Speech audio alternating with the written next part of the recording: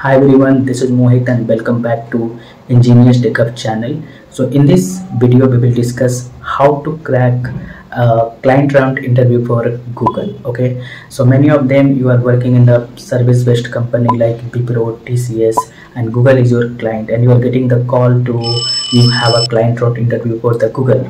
Okay, so this video I will explain regarding automation testing profile. So basically in automation testing profile they are expecting you having the very good coding skill.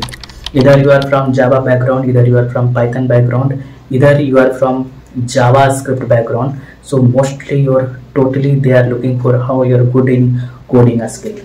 First of all, you have to know very basic thing, it's like they will give you some scenario based question, or I can say if they will ask you some question like you have to write a code to, like I can say, print number of character, right? So just I'm giving one example, right? As I experience, guys should not write a simple code.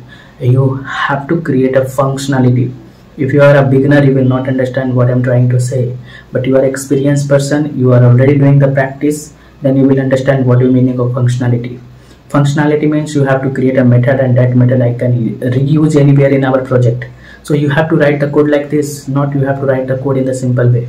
You can write in the simple way, they might check the logic as well, but if you will write the code in a you can create a functionality and you are following some coding standard and as well. So what will happen, this all the things we having a very good impression in front of the interviewer. Okay, so do not write in a simple manner creating a class, main method and all. You have to create a simple method.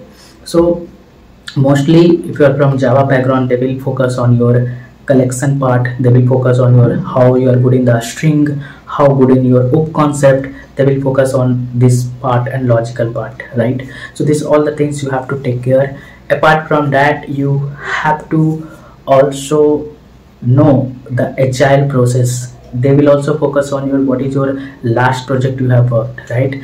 If you can highlight your some challenges thing over there, so that will also helpful for your interview. They will ask what type of the challenges you have faced in your last project, right? So this all the things you have to take care. And agile process, you should know very well the agile process as well. They will ask you some testing concept as well, right? You have to also know some testing basics concept, okay, like types of the testing, what types of the testing you have done and all, right? This all the things. For automation perspective, 80% they will focus on your how you are good in the coding part.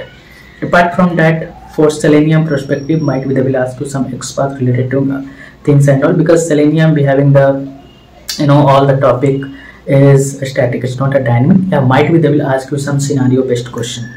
So this is what I'm going to discuss about of that. So again, it depend upon your panel, guys. So every panel is not same. Okay, so panel what they will think and all, but if you are attending the automation profile means you having the very good coding skill.